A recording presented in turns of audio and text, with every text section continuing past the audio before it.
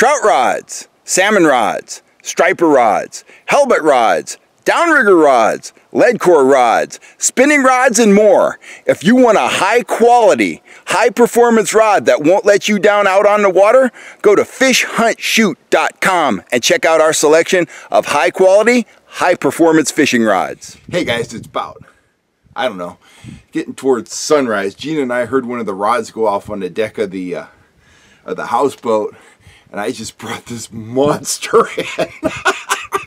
He ate a big glob of worms. That's about, I don't know how much he weighs. He weighs probably 10 or 12 pounds. I know this is horrible quality video, but look at that channel cat. I want to let him go. I'm not going to put him on the stringer. I've kept big guys like this before, and they're kind of funky. But that is a trophy catfish. He deserves to be released. And what a fight. I had my cousin's bass rod out here, and he'd taken 50, 60 feet of line and made all kinds of crazy runs when I picked up the rod. All right, I'll throw this guy back in. We'll let him go. And hey guys, here at Lake Shasta, the catfish bite has been surprisingly good. It's late November. Yesterday was Thanksgiving. The water's about 58, 57 degrees. We're here in the backs of the coves. I've been catching fish, putting them on the stringer, and then letting them go. I'm not going to kill them. So let me show off a few of my cats here as I release them this morning. They're pretty cool. Got this guy. Oh, this guy here, he probably weighs, I don't know, he's probably 3 pounds. Nice fish. Put up a pretty good tussle. He grabbed a night crawler, so here he goes back with you.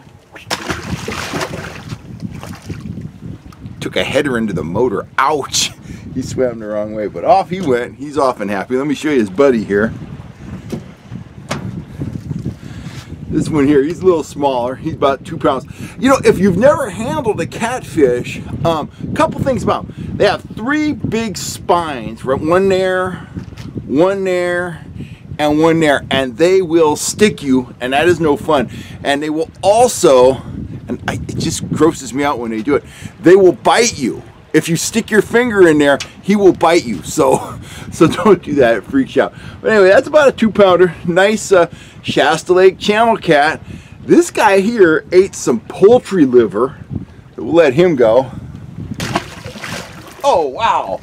They can swim super, super fast. Now, this fella, he's a 1-pounder. He's kind of the runt of the litter. He's the smallest one we've got so far.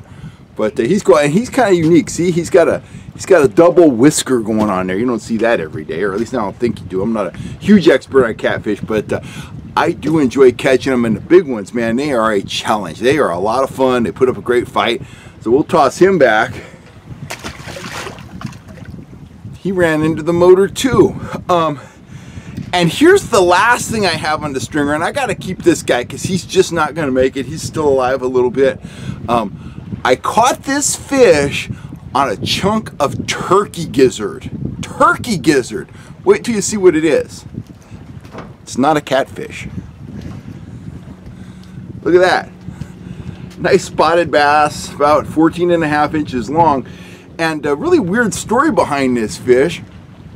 I was trying to figure out what the catfish do in the daytime because I haven't had much luck fishing for them in the daytime. So I put a rod here, put one of my trout rods here, downrigger rod. I put the clicker on. I grabbed the hook. I baited it up with that piece of turkey gizzard.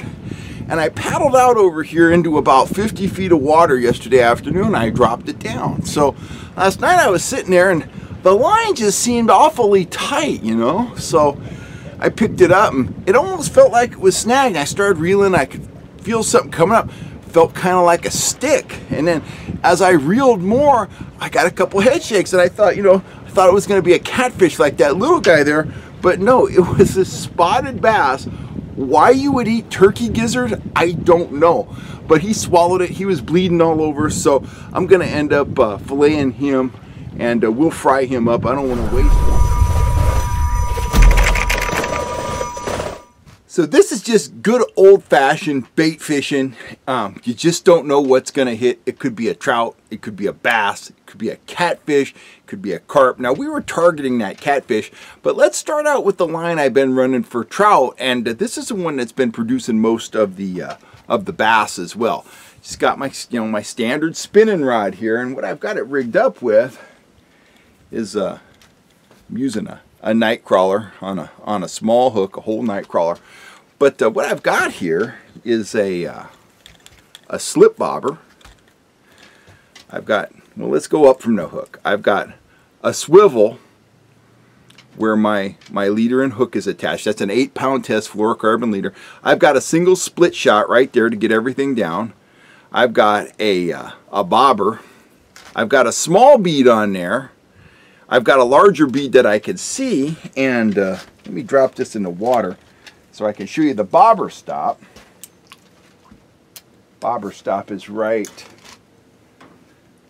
Bobber stop is right there, and it's one of those thread bobber stops. It's chartreuse. You can see it right there. Now this will slide up and down the main line. The beads come to rest against the bobber stop. In turn, they come to rest on top of the bobber, and your bait dangles down below the bobber, whatever distance you have that bobber stop adjusted.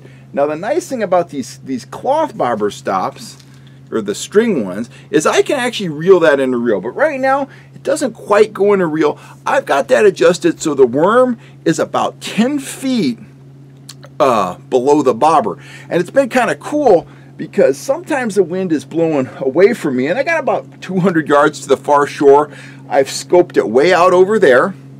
Last night the wind was kind of blowing out into the main lake, so I probably had this thing 75 yards out. It's kind of doing its thing. I caught both the bass today, just kind of back in this cove. I went out there with my kayak. It's about maybe 17 feet deep in the center and a little shallower around the edges. So I just kind of been floating this back and forth up and down that channel. And every once in a while, that bobber, it'll move a little bit, and bloop, under it goes. I call Gina and she reels the fish in. Now this is the serious rod here. This rod, I went to bed last night and I baited it up, and I got one of my kayak tethers here hooked to the ladder, so I snapped it on the reel handle of the rod because I didn't want to wake up and have my rod gone. Didn't know what to expect. We got here about 3 o'clock. It's a little hectic, so after we got all settled in, I just baited this up and casted it out. What I have here, I've got actually a really kind of a fancy Cousins tackle bait casting rod. I've got a Daiwa level wind, low profile bass reel on there, and I've got 30-pound braid on it. Now here on the business end, I've got, let me pull a little line off here so you can see what I'm working with.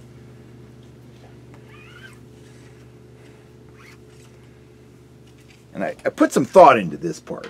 So I've got that braided line. It comes down to I'm actually using one of those trolling weights, but I've got that rigged up so it's it's a sliding sinker. It can slide on the line. I have a swivel right there. I have 25-pound test P-line for a leader, and it is coming down to one of those old school, of course it has a barbed hook, to one of those old school kale-shaped sturgeon hooks. And the thing is with the kale style hook is that it's a great hook to use if you're not going to set the hook. If a catfish or whatever takes the bait, this tends to rotate right into the corner of the mouth. And I've just got that thing loaded up. I think I got 3 night crawlers on there right now. Now we haven't had any bites during the daytime, but I'm hoping for great things tonight. But I don't do a lot of catfishing anymore, but I know how to catch them. It's a lot of fun. Night crawlers, that's a great bait. Liver's a great bait because we are up here for Thanksgiving. We got a turkey on the boat here. I'm going to crack that bad boy open and pry those giblets out. I'll be using those for bait, just kind of mixing it up. And tonight I'm going to be a little more serious. I'm going to sit out here with my headlamp on and put in a few hours of night fishing and see what happens. But those 2 rigs right there, if you just want to go out and have some fun fishing, get yourself some night crawlers, a slide and sinker rig for fishing a bait on the bottom. I'm casting out, it's about 19 feet deep out there. So a slide and sinker rig's great to put a bait on the bottom. And of course that bobber, it gives you options. You can fish it shallow, you can fish it deeper, you can cast it, you can let it drift, you can do some different things with it. So that's what I'm up to. I'm going to get this back in the water And I might go out and win my kayak for a while. It was windy this morning, but it's pretty calm right now. So I might take a little turn in the kayak here and see if I can get a trout on. So anyway, just wanted to show you guys a couple options if you just want to go out and have a fun day fishing. Just soak some bait. You don't know what's going to hit. It's very exciting. And if you are looking for a great vacation, you know, you come up to Lake Shasta in the spring or summer, the houseboats are jammed, the lake is jammed, it's just crazy. Well, I called over to Bridge Bay. I said my wife and I would like to spend Thanksgiving week on the water, and they were like, no one comes up here during Thanksgiving week. Well, we're here, pretty much got the lake to ourselves, see the occasional bass guy go by, and I just saw a trout jump out there. So anyway, you see the occasional bass guy come by, but the weather's great, the lake is beautiful. Even even down 100 feet, Lake Shasta is a massive lake. So we are out here, we're getting our fish on. We've seen some deer, saw a buck up there, we've seen some coyotes and stuff, seen some ospreys. So all in all, we are relaxing. This is Gina and I's first vacation in about 13 years. So we're having a great time. And if you're into fishing, if you're into relaxing, get an off-season houseboat on Lake Shasta. You won't regret it. You can fish for trout, catfish, crappie, bass, whatever comes knocking. So anyway, I'm going to get back to fishing. You have a great day. Thanks for all the support. If you're looking for rods, reels, line, trout lures, and more, you know where to go. FishHuntShoot.com. I'm hoping to catch catfish tonight. I'm all excited. Anyway, I'll catch you later, guys. I'm Kel Kellogg. I'm signing off for now.